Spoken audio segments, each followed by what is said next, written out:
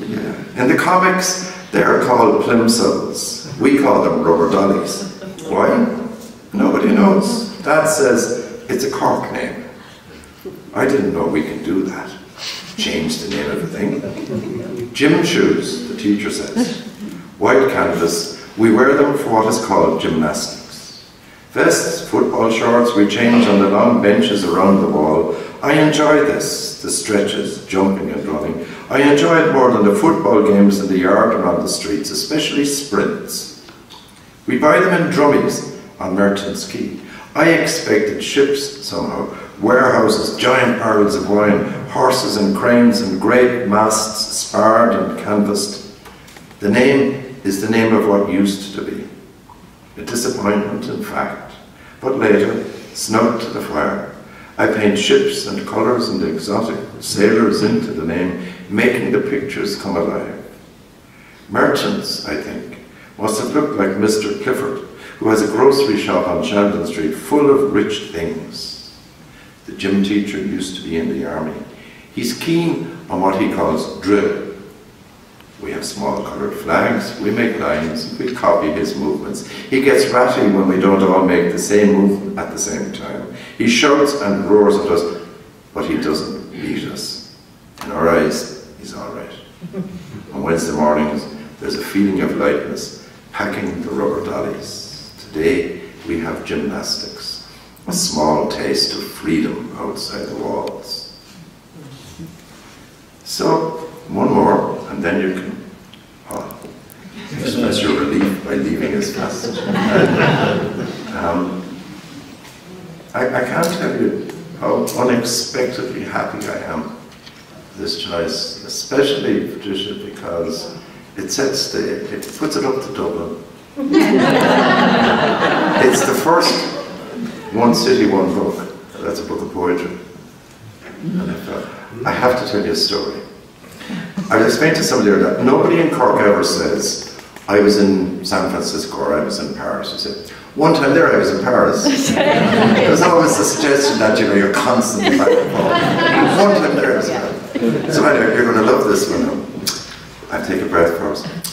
One time there I was in Buckingham Palace. And I said to the Queen, okay, this is a true story, right? Caroline Duffy, that wonderful, wonderful poet, she was the poet laureate of England at the same time Paul Meehan was Ireland Professor of Poetry. She got on really well with Mrs. Windsor.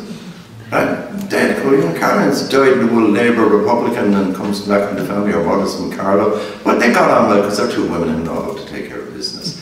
So Caroline, are you bored? No? Okay. Caroline persuades Elizabeth to have a night in celebration of the variety of British poetry today. And then, purely for difference, says, wouldn't it be nice to have an ambassadors from Ireland?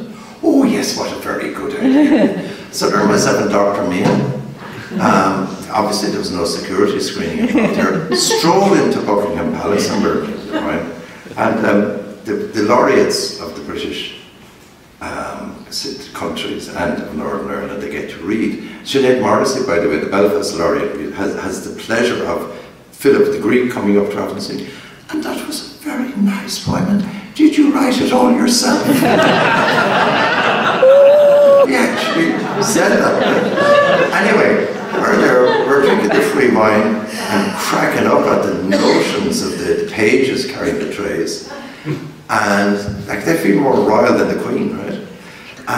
And then I found myself face to face, and I have to say something.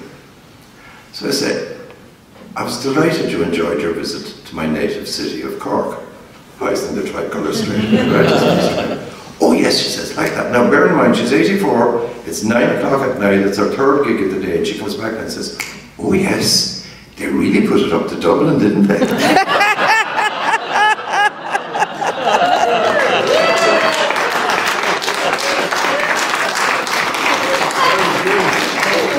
And I was there thinking, what a great president of the republic she'd make. Anyway, there's no fear Charlie Boy would come up with anything as good. And so the last point of the book. And thank you for coming. I'm so touched, and I'm so happy to see Mary Ahern and so many familiar and well.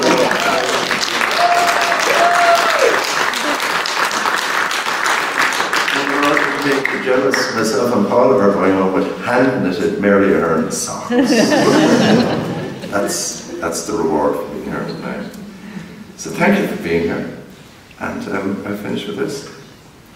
In the small closed yard. In the small closed yards, boys ricochet off the walls and bounce off each other, animal spirits all.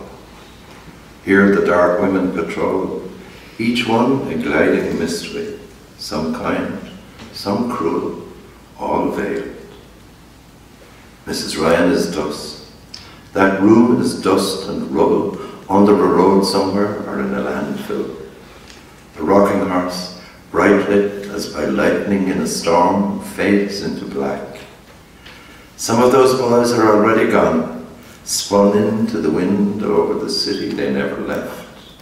They fall like snow, like ash, soft through the rippling music of the bells on Shandon Street, St. Mary's Road, Fair Hill, on Churchfield and Gronabrar, on Spangle Hill that became Farranree, down over the valley of sweet Blackpool. And I am still walking up Redemption Road, my hand warm in her warm hand, thumb under the strap of the school bag, snug on my back, a clutch of drawings to be smoothed out on the kitchen table. Everyone will say they're very good, then they'll forget about them. I'll run outside, and everything